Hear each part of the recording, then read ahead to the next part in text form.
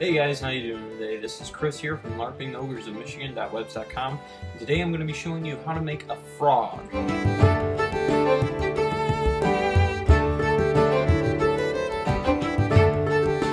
This works for wooden swords and all other kinds of stuff. This is the frog you'll be making. A frog is essentially just a little holder that you can put your weapons into. It's similar to a sheath. So this is a Nerf mace. I love this thing. Whooping some butt. Now I'm just going to be explaining this one today. I'm not going to actually show you because I don't have enough time, and I already have one. I only need one right now. Okay, so basically what you're going to do is find a container. This one is actually a tin can, like a raviolis and stuff. I think this one was peaches, not important. Anyways, you're going to need a tin can if you're doing this one exactly. Some type of fabric. This is denim. Some old blue jeans, hockey tape, scissors, hot glue, Elmer's glue, and something to cut your can. Now you don't have to use a can. That's just what I had laying around, and it's perfect size for the mace. I'm actually thinking about using a Powerade bottle. I think that'd be cool with the shape.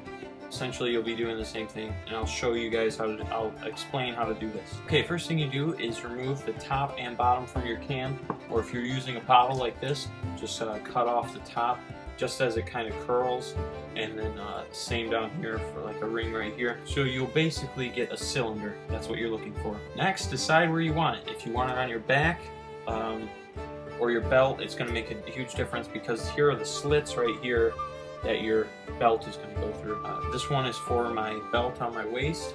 So what I did was I took the cylinder and held it up about straight, took the belt, and I wanted it angled a bit.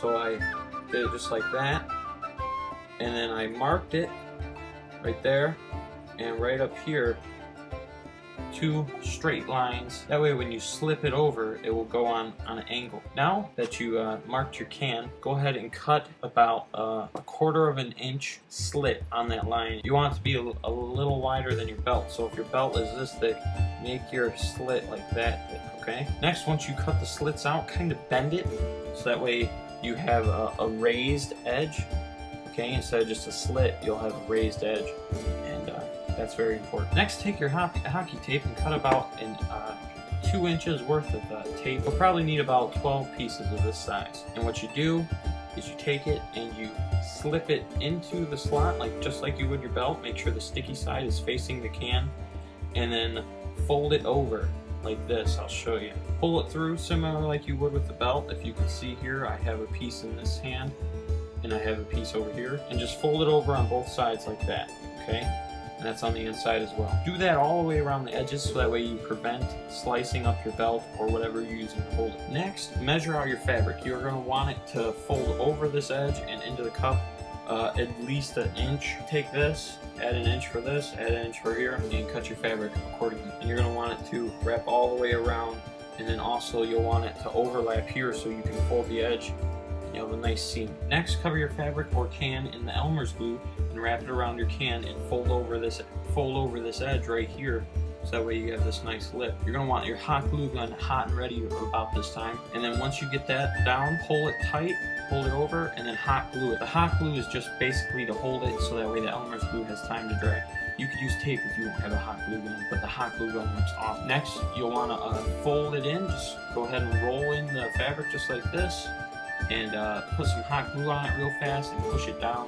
Do that as much as you can on the inside.